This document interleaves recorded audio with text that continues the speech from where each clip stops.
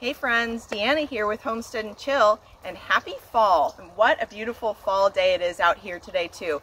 We are long overdue for a garden tour and update, so I figured today we could walk around and see what we have growing, and hopefully I'll drop some interesting or helpful tidbits along the way. So right now we have a lot of leafy greens and lettuce, brassicas like cabbage and kale, kohlrabi, fun stuff like that, and even a few fall flowers going. So we are very fortunate in our temperate climate here to be able to garden virtually year round. We will get a few light frosts, which we can combat with frost cover over our most sensitive plants, but otherwise we really don't get a lot of hard freezes. And so to give you a better sense of time, right now it is the first week of November. We started out all of these guys from seed the last week in August and then transplanted them out just a month ago in the first week of October. So these guys have only been outside for about a month. So the plants are still pretty young. They'll get a lot bigger with time. I'll hopefully do another winter garden tour in a couple months so you guys can see it then. And then just keep in mind that the timing varies a lot for your zone and your climate. But I do have garden planning calendars that show you when to start seeds, transplant out, or direct sow seeds directly outside for every single zone. So if you don't have that yet, I'll put a link in the caption so you can get the planting calendar for your zone. In general, fall is one of my favorite times to grow food, but I am particularly excited about this growing season because it's our first fall garden in our new garden space. So if you guys recall, it was exactly this time last year, last November, that we were just laying gravel in this whole space. So we didn't get the beds built and filled and installed until February of this year. So again, very excited to have our first fall garden out here. And if you're interested and you missed it, we did do a tutorial on how we built our raised beds as well as the drip irrigation system we installed for all of these. So I'll also add a link for that for you guys if you're curious. All right, so I thought today we would start by walking through kind of the existing center garden there. But mark my words, we will go see the chickens before we finish up today, because a lot of times I forget to go say hi to them. I can see them over there. Hi, girls. I forget to go see them when we do these little walk-arounds and tours. So coming in through this way, we just did kind of a little bit of a fall cleanup and did some pruning and deadheading, especially in the existing raised garden beds down here. So these raised beds were already in place when we moved to this property, but we planted them out and converted them. They were using them, you know, more like rotational veggies and things. We did perennial herbs and blueberries and strawberries in them, and this stuff is all growing in really nicely too. So just yesterday I came in and did a big cleanup of the herb bed. They were all really overgrown and had all their spent flowers from summer. So in here, it's just filled in so nice. We have quite a few different varieties of oregano and thyme and sage, and there's a little chamomile in here. And yeah, some lemon verbena, and that's lemongrass beyond it, and a Meyer lemon. So lots of lemon right there. And then these blueberries and strawberries are kind of just fairly dormant right now, hanging out. And then we had some calendula that's now gone in that front bed, but there's still some chamomile hanging out there. And then coming down the path here, again, there are little plants that we added, kind of filling in. And then as far as the orchard goes, hi little birdie, sorry, didn't mean to startle. The orchard doesn't have a whole lot going on right now because it's, you know, it's fall, so, oh, he's in his bath. I don't mean to disrupt, but you can see a lot of the trees just kind of have fall color, especially this little peach tree here, and are just kind of losing leaves, except the apricot still has a ton of leaves on it up here, but a lot of the other ones are kind of getting a little naked. And then, I don't know if you've seen our other videos, but you're probably used to seeing all of this stuff be a lot more brown. It was so nice. We had a really amazing early rain in October where we got like 4 inches of rain over, just a nice steady rain over like 24 hours, and it just greened up everything so much earlier than usual. Usually we don't get you know, this kind of green until like December, so that's been really nice this fall to kind of have that extra verdant look out here. But yeah, so the trees are just, again, kind of doing their fall thing over here. Nectarines and peaches, and these are a couple of the apples that we had added. There's the Fuji, and she's looking good and tall. And then This is the Pink Lady, which we had topped. It was like a super tall, skinny little whip of a tree, and we had topped it down, and it just made it really get this nice like candelabra shape, and just really shape up nicely. You can see where we cut it right there, and it didn't have any of this top growth, so it's really just bushed out really nicely. So that worked well. And along the fence is lemon guava, and they have a ton of little fruit, but these plants are so young. I don't expect these to ripen up very well this year. Actually, some of this looks like it got, I don't know if that's from frost or what happened there. But again, it's young, so I'm not really expecting it to hold a lot of its fruit yet. And it's really interesting. We grew lemon guava like this at our last homestead. There's another one over here, but it had much larger fruit. And so I don't know if they're gonna stay this tiny or if they're gonna eventually get a little bigger. They were more like when they were a nice size before, so I hope they're bigger because I liked them like that. They're a little less seedy that way. And then along this side, again, a pretty dormant looking Fuyu persimmon and some citrus. All these wine barrels had hemp plants in them over the summer, so those have come and gone. We have our fig tree there. And this is an existing little lime tree that has never given us fruit yet. So we'll see if we actually get some fruit off of this thing eventually. And then you can also see that the grapevines are getting a lot of nice fall color themselves. We had so many grapes this summer off of these vines. It was amazing. We made some jam and some preserves. But yeah, just a lot of fresh eating too of those grapes. So we'll be trimming those back pretty hard, probably in about a month. And I think this year I want to save some of the long pieces and actually make like a wreath out of the old grapevines. All right, now coming in here to the main garden. We have to take a peek at this beautiful corner first though. This little corner just brings me so much joy. It is so pretty and filled in so nice. So the yellow is a California native, California Sundrops, and then there is some lantana and some lavender and pincushion. We've got our little pollinator habitat sign up there, but I just love how pretty that looks, just spilling over.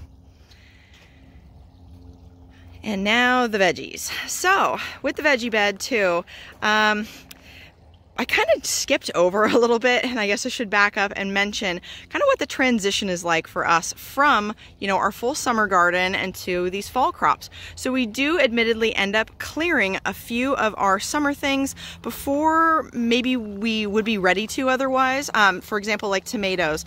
We definitely still had really prolific tomato vines and actually removed them earlier than maybe some folks would in order to get all this fall stuff in on a timely manner, because if we wait too late and we are fighting against sunlight and cooler nights and things like that, then this stuff would have all gotten a really slow start. And again, because we love our fall garden so much, we do end up kind of sacrificing that tail end of the summer season in order to get this stuff out on time, where other people, you know, might have just kind of let those go. So once we transplant all these little guys out as seedlings too, we do cover them with hoops and row covers with like insect netting, because the birds tend to go after our tender leafy green seedlings especially. And so having that covered when they're still really small protects them, and then we take off the cover once they get to a little bit of a bigger established size like this. I will kind of briefly go over what's growing, but I won't point out every single thing that we see here that's planted. But here we have some Swiss chard, and peppermint Swiss chard is our favorite. I think I showed you guys that before in the past. You can see we have some really big, thick bok choy going on in here, which is, whoops, really nice. Yeah, that's a really pretty one. I think this is the prize choy variety, and then we usually grow a lot of joy choy. And then on the other end of the bed down here, we have some red kale, and then leeks are planted down there with a little pop of marigold. And then this is a big old crazy zinnia that's still here from the summer. It has multiple stakes holding it up. And then lettuce bed. So a few different varieties of lettuces. We try to choose kind of the, again, heat tolerant, slow bolting varieties. And we do practice perpetual harvesting or cut and come again from these guys as well, where we would just take a couple of the outermost leaves, you know, pulling from down here on the bottom of the plant, you know, a few leaves a week off of every plant or every few days, and they'll just continue to grow more and more new greens from the middle, rather than taking the whole head. So we can eat off of the same one plant for a long time that way, rather than cutting it all out. And that is the same story for pretty much all these leafy greens. Like these bok choy, these are all the joy choy, our favorite bok choy, big meaty leaves rather than like the little baby bok choy. Again, these plants are all still pretty small too, since they've only been out here since transplanting only like a month ago from seedlings. And some more Asian greens, different little marigolds and things. Okay, and then in these beds, this is like Brassica Alley. So here is all of our cabbages. So we have 4 different varieties of cabbage in here. One I'm really excited about, it's called Megaton. They get massive, so that's like a new to us. They're gonna be a huge cabbage. But we have 4 different rows, 4 different varieties of cabbage. Might be a little tightly spaced, but we'll see. We'll see how that'll go. And then another really pretty variety called, I think you call it Dead On, but it's more like this like sage green and purple. So I will definitely come back and do a winter tour with all of this stuff once we have cabbages heading up and once we have broccoli and cauliflower heading up, so you can see all these plants once they're more mature. And then this is all broccoli and cauliflower. 2 rows of broccoli on this side, 2 rows of cauliflower on this side. We always grow a few fun varieties of cauliflower too, like lavender colored or the cheddar, like yellow ones. And then all of these are Brussels sprouts. So we have only grown Brussels sprouts once before in our last homestead, and they were so much fun and actually did really well for us. So we're doing a whole bed of them, 2 different varieties. Really excited about that. Come over on this side. Been leaving these. This poor plant is on its last leg, but the monarchs just love it. And there still are some kind of flitting around right now. So been leaving that for the pollinators. Yeah, so that's all the Brussels. And then down this way, to give you a little context, you can kind of start to see the sun creeping in, but this is south.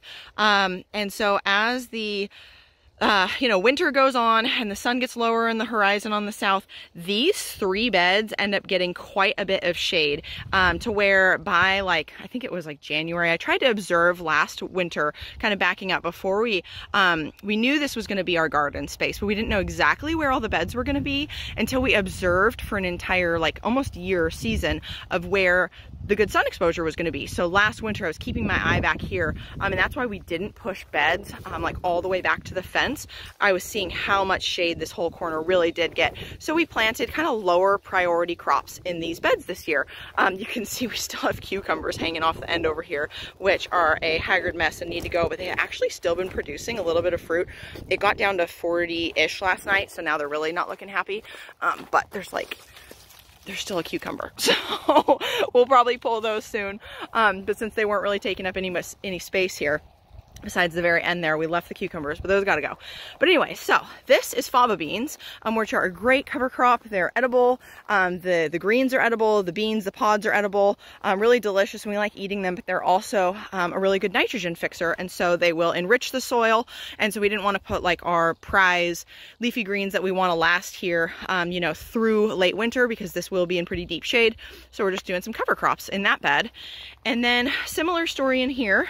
We planted greens that we know won't last as long, that are more heat intolerant or don't seem to last for months like some of our other greens, and some arugula down in this end. And it looks a little sad too.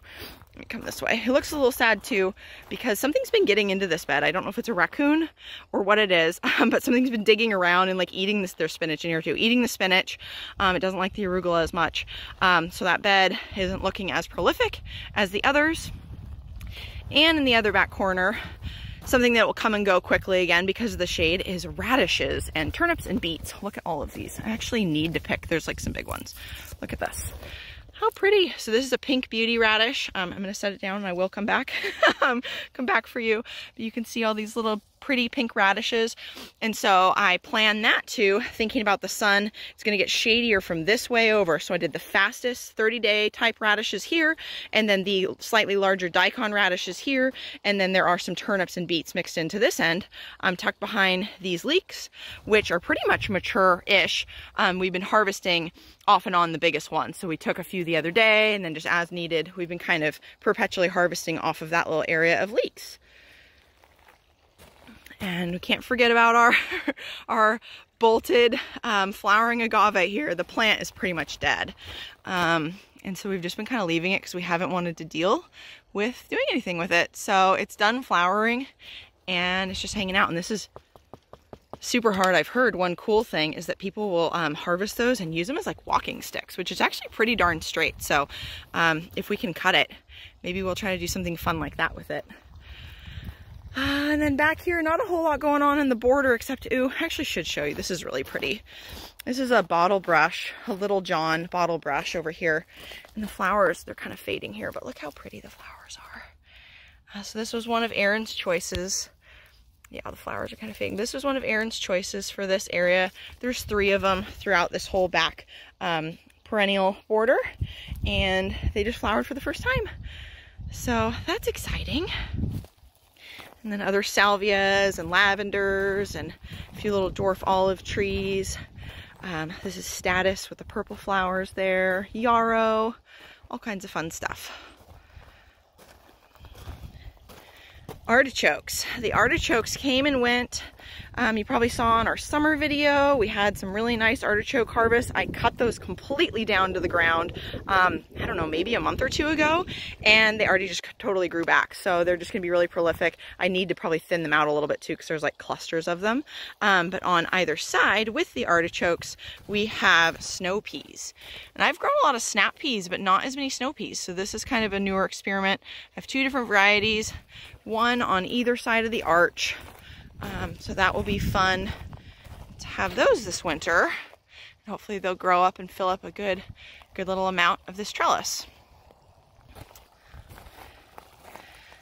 And coming through here, just love that view. Got a few little mums to make it festive with our little squash on the table. So this big red zinnia is left over from summer. It's just spilling out. So we're just leaving it because it's just too pretty. And over here, we have more bok choy, some Swiss chard at the end, and then in the back right here are some Napa cabbages. They're actually starting to already form like a little bit of a conical head. So that'll be fun. So that's Napa cabbage there. And we have snap peas down along there. And then over on this side, sorry, it's going to be a little loud right next to the fountain, I think, because I just cleaned it yesterday. So it is kicking. It has lots of vigor right now. Okay, but here is mostly, what do we got here? We have mostly cauliflower and some Romanesco. So if you've seen Romanesco, it's like the really cool conical, like vibrant green. It's like a pseudo cross between broccoli and cauliflower, but like very cool, like a fractal shape. I don't know, I'll put a picture on here in case you haven't seen it. Very cool. So there is Romanesco and cauliflower there. And more Swiss chard and a couple little cabbages, and then Lacinato kale, but the dazzling blue variety that we love. It has those nice purple veins in there. And I think you probably saw the big kale trees that we had in the summer that were back there. That's the same variety. So these are going to turn into big old honking kale trees too. And I put them on this side. Again, thinking about shade. That's one thing we plan, especially in our winter gardens, is, you know, if it was too tall of a plant over here, it's going to cast shade all the way back here. So since the sun is that direction, I'm putting the taller stuff like kale kind of in the back. Here we have a whole bed of onions that was just transplanted out fairly recently. So they're just now kind of sizing up, but at the end of their bed, something kind of fun. Ooh, I can see them pretty decent from here, but kohlrabi. So there's kind of a more white-green variety of kohlrabi, and then we have some purple ones too. such neat little things. So they'll get like baseball size. Actually, one of the varieties gets like softball size. It's massive. If you haven't had kohlrabi before, it is like, it's a brassica, and the bulb is kind of like a really sweet inner portion of a broccoli stem, but like crossed with like an apple. Like it's crisp and juicy, but it kind of has like that broccoli-esque flavor, but better. Yeah, it's kind of hard to explain, but they're really fun. And last time I was out here with you guys, these were the two big tomato beds that had those big, tall tomato trellises in them. That was kind of a new to us experiment for that year, and it worked so well. Like, it was such a successful, not only tomato season, but I just love the style of that trellis. I'll clip in a little video here so you guys can actually see what it looked like once they fully filled out those trellises. I've already briefly explained that system in one of our tomato trellising, written blog post, but I will go back, and I think this spring when we reassemble the tomato trellis, I will go ahead and make a YouTube video for you guys on how to set up that same system, because it was just so wonderful. It deserves a little bit more of a thorough explanation, so you can do that as well if you would like to. Here we have mostly just flowers left over from summer with, I did direct sow recently, carrots and beets, and they're just kind of slowly coming along. You can see there's like, my shadow's not in the way. There are some little sprouts, but they are growing pretty slow. Maybe we'll get a good crop, but I don't know why they're growing much slower. I'm thinking because this bed is really shaded by early afternoon too. So, and then over here is kind of our overflow brassica bed, where we had a few leftover cauliflower and then more broccoli. And I think a few of these were more like a sprouting broccoli variety, so rather than the one big head, they're more known to give multiple smaller like side shoots. And so those will be fun to keep an eye on. Tried a few different new varieties. We had more room than ever to experiment this year. And then to the final couple beds back here, we just have some calendula and some zinnias hanging there. And then our butternut squash, which is still kicking.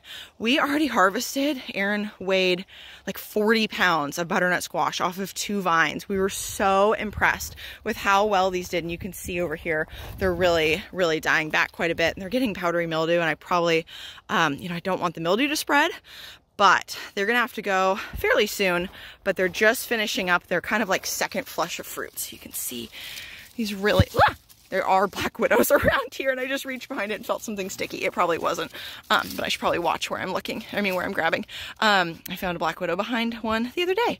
But anyway, so nice butternut squash, and there are so many more still on the vine coming. So these 2 vines gave us like 3 rounds of fruit. You can see this is like the youngest. It's still pretty green.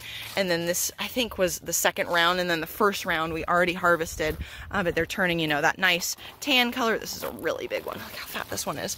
But they're turning that nice tan color. And we want to wait and leave them on the vine as long as possible. We don't want them to frost out here, which we don't really have frost yet. It's only early November.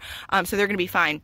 But you want them to turn, you know, as dark as tan as possible. When you poke them with your thumbnail, it shouldn't easily puncture the skin. So we're waiting for the skin to really firm up, and the top of the stem, you'll see, starts to really get a nice deep brown, and they'll get sweeter and just better flavor the longer you leave them on, and even if it starts to get nice and cool at night. So again, it's been like kind of like 40, 41 overnight. So I think it's probably really sweetening and ripening up those last few squash so that we can harvest them soon.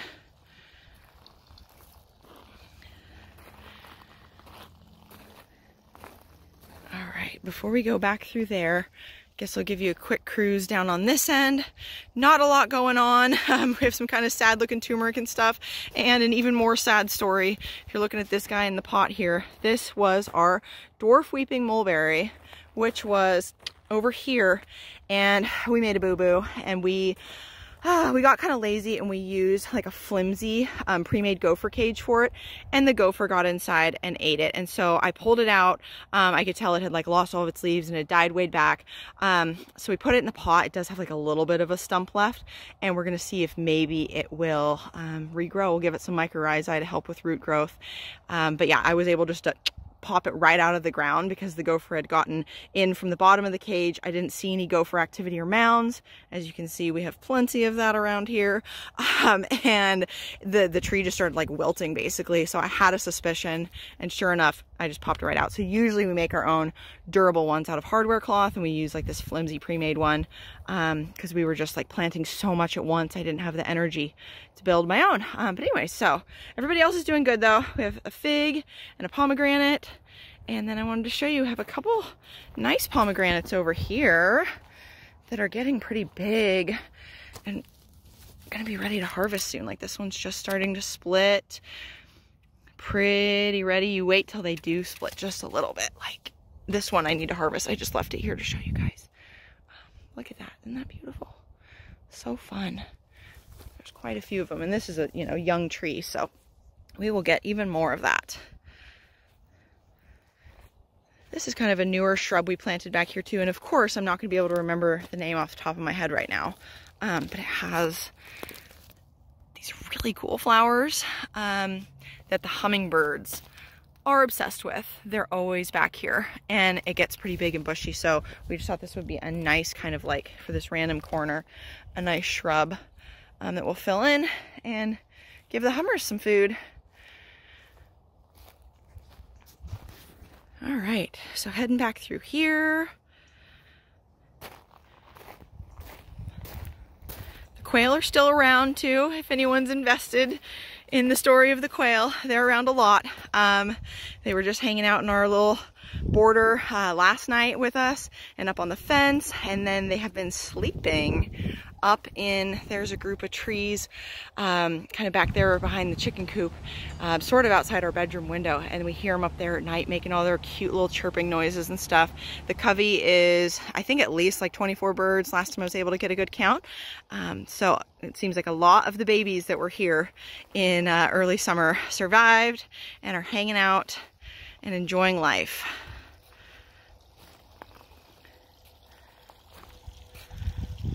Okay, well, that's kind of what's going on in the garden proper right now. So like I said, a lot of this stuff is pretty young and just filling in. Just thought we'd look at our pollinator border over here really quick before we go say hi to the chickens. This is another California native the hummingbirds love. It is a California fuchsia. It kind of looks a little shaggy and like a little cousin it plant, but they really enjoy that. There's two of them. There's another one tucked in there amongst some more, you know, yarrow, and there's some agastache and different things. And our turmeric was a little sad this year, and so was the ginger. I think we might even just leave the ginger and just like let it sprout again next spring. We'll see what happens. Yeah, I'm not 100% sure. We've always grown really great turmeric in the past, but I think this was also possibly a little bit too exposed sun-wise. Our previous homestead didn't have really full sun in any spot, and since these are right here in the blazing sun, I think it was maybe just a little bit too much for them. So we might try a different spot. We have the couple barrels in the back corner that are a little bit more shaded, but we'll see. We'll still harvest. We might leave the ginger, but we'll still harvest the turmeric probably in like January once all the greens really die back, and we'll see how much we get from it. All right, and now I want to pick a couple greens really quick that we'll go feed with the chickens together. I thought that'd be fun, and they'll definitely not argue about that. So let's see what I can grab here with one hand. I'm gonna grab them a little chard, and what can I get them? I'm gonna grab them one of these big greens. I'm just looking for whatever's biggest. One of these pretty greens. And they're so funny, they won't really eat red stuff as much. Okay, I think I need two hands, but let me go grab a few more greens and then we'll go feed these to the chickens. Okay, here's a nice little handful of greens that the girls will definitely be thankful for. And let's go visit them. I just love this view from up here. And I think they already see me with the greens. I think they're waiting. They're waiting over there looking at us. Okay. Hi, girls. You want some greens? Hi. Hi. There's a lot of feathers because it is a molting season, even though I already picked them up a lot. Hi. Hi, birdies. You want to say hi to everybody? Hi, Zoe. Hi, Phoebe. Hi, Hennifer. Oh, okay. Let's wait. Let's come over here. Let's come over here. Good girls. Way to a chicken's heart is through their crop. Oh, birds. Isn't that tasty? Isn't that tasty, Hennifer? Good girl. Good girls.